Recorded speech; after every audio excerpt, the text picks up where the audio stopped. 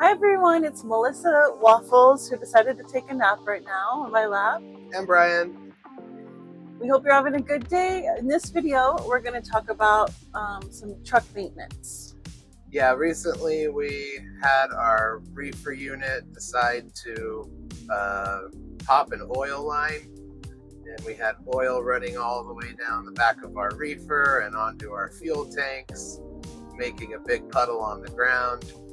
Of course, it was very unexpected, and while we were en route, so luckily we weren't super far away from a carrier repair facility where we were able to go in and get it repaired.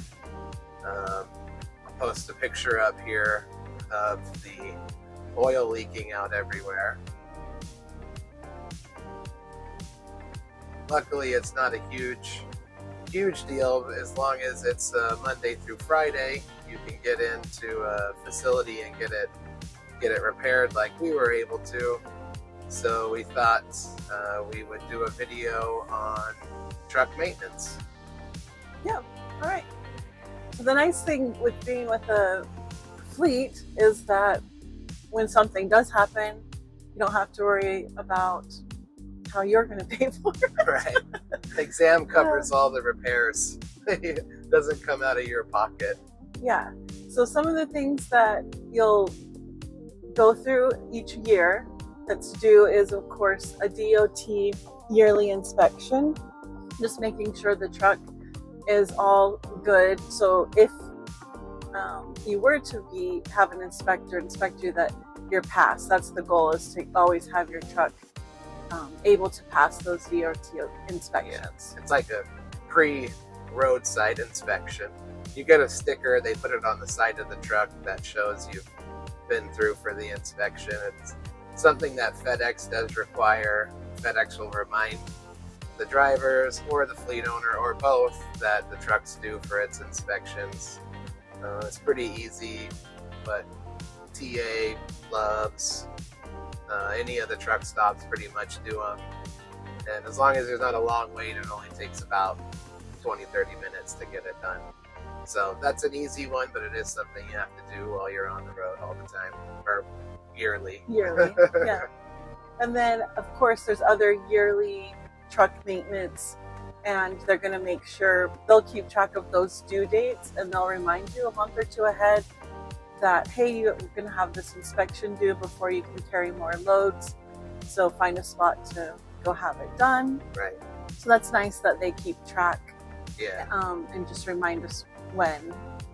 Yeah, every Monday or Tuesday, the fleet manager with exam is going to ask for your truck mileage, your reefer hours, and your APU hours, because they're tracking when the maintenance is due on that. So typically they give you about a 3-week to a month notice that you've got a service interval coming up, and you'll need to look for a shop to get that done at.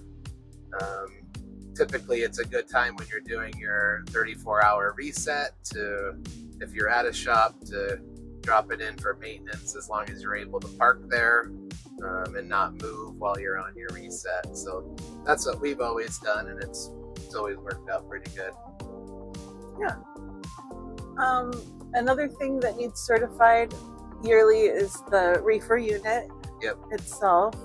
So again, they'll tell you when that's due. Yeah, and there's a temperature validation once a year with Fedex, where they have to look at the probes, the temperature probes in the back of the truck, and verify that the temperature in the truck is what your readouts on your data logger is actually showing. That's something that exam or Fedex pays for it. I'm not sure who pays for it, but we don't have to pay for it. I know that much. But that's easy. You just drive the carrier, tell them that you're there for a temperature validation with Fedex Custom Critical, and they take care of all of it. You just show up. Yeah. And then if you're driving along and something does break down, tires.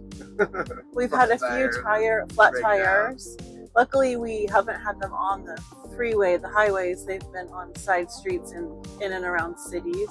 Yeah. So we were able just to go into a shop. Yeah. I think this industry, with how much miles you're putting on the road, you're gonna get a flat tire eventually. We've had 2 or 3, and we've always lucked out, and we never had to have it repaired on the side of the road because we were close enough to a shop to pull in, or I noticed a very slow leak with a big screw in the tire, and it was something we were able to finish the load that we were on, add some air to the tire along the way, and then get it fixed after we delivered. But there are like repair trucks, roadside repair trucks that the different shops can send out depending on how far away you are from the nearest shop. So if you do have a full blowout, you can, have a truck come and replace or repair the tire on the side of the road. I believe they do some minor maintenance issues or breakdown issues. Of course, they're pretty limited, but when it comes to tire issues on the side of the road, there is saving grace. And of course, there is always tow trucks. These big trucks can be towed, and that's always an option as well. Yeah. The nice thing is I've never felt nervous even through any of our breakdowns. Yeah. I guess I could be a nervous Nelly, and I've never felt nervous driving around that we're stranded or something's going to happen like I have before on a car on my own road trip. So it's nice peace of mind. Yeah, there's somebody out there, or there's a shop nearby, so you can usually get fixed. We've been lucky that we've never had a roadside repair. Fingers crossed. Hopefully we're not jinxies ourselves. But you don't have to worry that you'll be completely stranded. There's always a backup option. And if you are stranded, you have a really nice extended sleeper and a kitchen and bathroom. Toilet, bathroom. It's all good. You'll be okay. The other thing that we've had to repair or deal with is the ARR sleeper. Oh yeah. Since we're talking about that, and it was a fun location because it's in northern Indiana. It was beautiful. Yeah. The shop, everyone was really nice. Super nice people up there. And like a Quaker town. And it was real fun just to walk. It was in walking distance to restaurants. Yep. And so that was kind of a fun repair. Yeah, it was a fun repair. Horse and buggies going down the sides of the road. That was pretty cool to see. Yeah. ARI's sleepers facility was super, I guess, proactive, or not quite sure the word I'm trying to say, but they get the job done. That's what I'm trying to say. They got us in. They got the issue fixed. They offered to look through anything else that we might have had issues with or concerns with. I was extremely impressed with ARI Sleepers and their facility and the people that worked there. They checked a few kind of routine maintenance items in their eyes. They looked at our overhead air conditioning and found a small issue with that and fixed it that we didn't even know about. It's a really good facility, and we're super happy with our ARI sleeper in the back. It's awesome. Yeah, it's cool. The other things that are covered are truck washes every few months. Exam will cover the truck wash, and then they take care of the yearly truck registration and the state permits and all of that. So we really don't have to worry about anything, just driving safely and doing our job, getting loads to and from places. Yeah, you just basically drive and load, strap it down, and pull up to the maintenance facilities. There are some little maintenance things you'll want to do, kind of like during your pre-trip inspection, or things that you could be looking out for. Of course, it always helps if you're a little mechanical. Yeah, a little mechanical knowledge isn't a bad thing. Yeah. Okay, so let me ask you, sweetie, if someone is thinking of doing this and they're wondering about what they could bring or need to bring for their own truck maintenance, what would you suggest?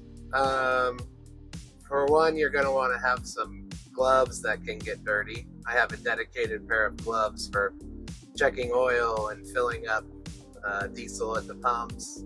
So bring some gloves.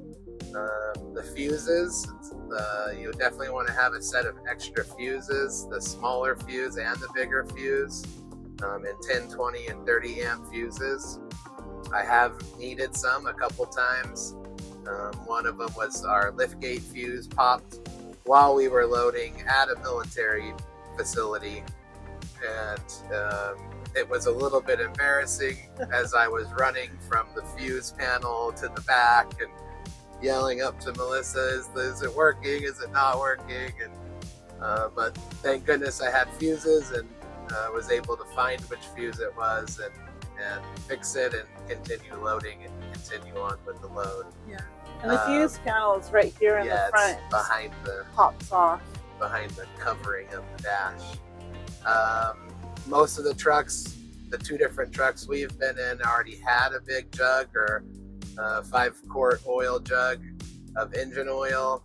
If it doesn't, let exam know the truck doesn't have extra oil on the boxes outside of the truck, and they will pay for it to make sure you always have extra oil on hand.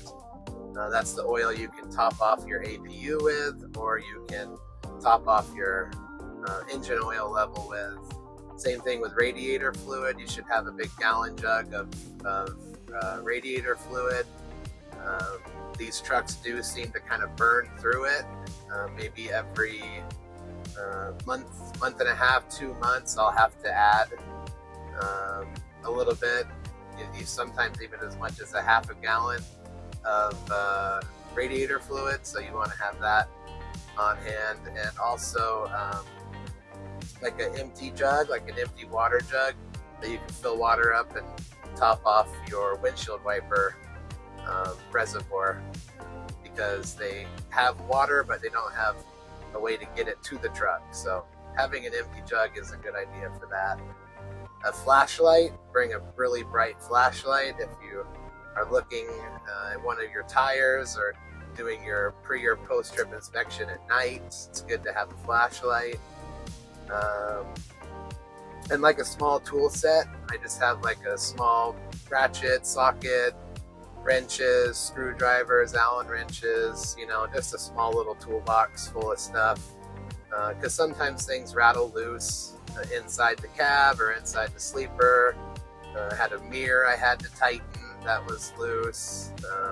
A license plate bracket was loose. Little things like that happen while you're bouncing down the road. So having a few basic tools with you for your own little repairs and maintenance is always a good idea.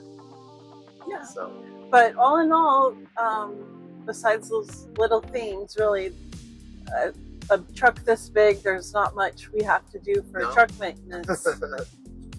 Just the little things. Yeah. All right. Thanks for watching our video. See you in the next one. Bye. Bye.